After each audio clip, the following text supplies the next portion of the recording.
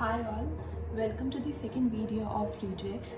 So in this video we are going to understand this Regex program, how Regex work and how we can implement it via code. So let's get started. I'll complete this line later on while I'll make you understand what does this code do. After that we'll go to this line and see what should be the correct import to use the Regex classes. So I'll start it from here. It is public static void main. After this line our control will go to this line, pattern p equals pattern dot compile. Now what is this pattern? Pattern is the class, and this pattern dot compile method, it's a static method of pattern class. This compile method, what does it going to do? It basically helps in creating the compiled version of regular expression. What does compiled version mean? Compiled version means equivalent Java object. So in last video we have discussed about the pattern. So now suppose our pattern is I have to find out ABC and my target is ABCXYZ. This is my target.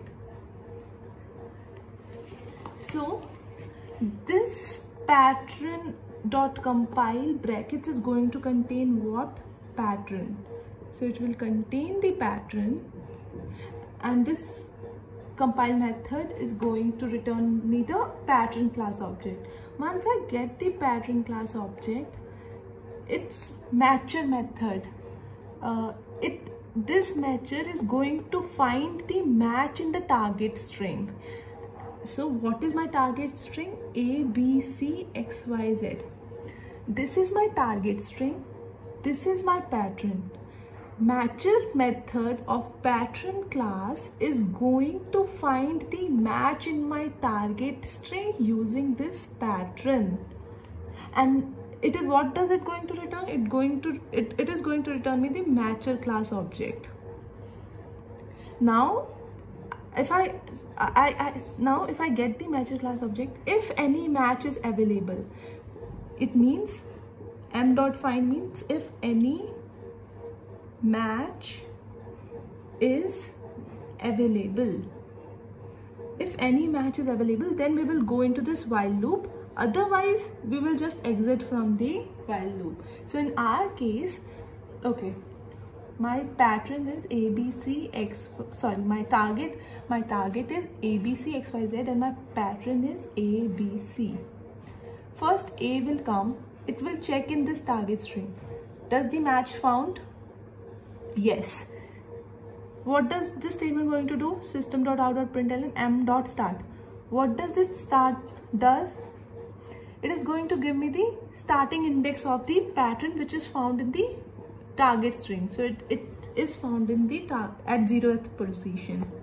Now m.group, what does it going to do? It is going to give me what match is found. We have found A. Again it will go to this while it will pick B. It will check if B is found in this match. It will say yes. So it is going to print at index 1. What match is found? B. Now it is again, the loop will goes on till the end. Now it will take C. Does match found? Yes. At which index? 3. Oh, sorry, 2. At what index? 2. What match is found? What does it matches to? C. This will be the output. So pattern and matcher are the most important classes which is used in the while creating regular expressions, and it is available in the util package, and the sub package is Regex. So it is present in java.util.regex and then it is present. So this is the right import. In next video we are going to implement this example. We will take different kinds of patterns and find out whether in our target string it matches or not, and we're going to use these methods and try to understand. So that's all for this video. Thanks for watching.